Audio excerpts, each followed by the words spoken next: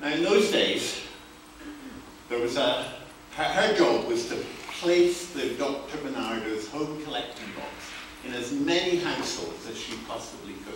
And then twice a year she would put an advert in the local paper and people would bring in their collecting boxes and they would be emptied on our dining room table, and it was always my job to count the money, and it was there that I learned my love of money.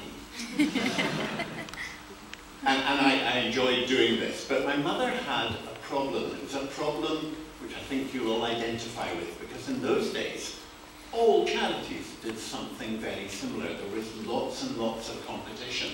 So actually getting enough people to take the collecting boxes was the biggest hurdle. And my mother had a stroke of real genius. She let it be known far and wide that if you brought in your home collecting box, you would get a piece of my mother's fudge. And my mother made the best fudge in the whole world. And this really worked, I'm not kidding. Kids used to be standing, clutching their home collecting boxes. They would be queuing out the front door, down the path, out into the street and down round the corner, all with their boxes to have them emptied.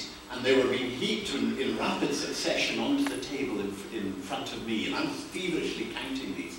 And I thought, they get a piece of fudge for bringing in their collecting box. It's only fair that I should get a piece of fudge for counting it. It's only fair.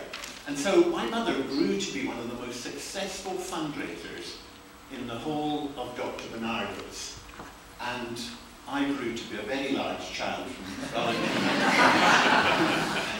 And I learned something really important then, and that is the value of reciprocity. If you give, you will get. Even if the only thing that we give to donors is a story that tells them what they have achieved, what a difference they have made, that they've done something wonderful.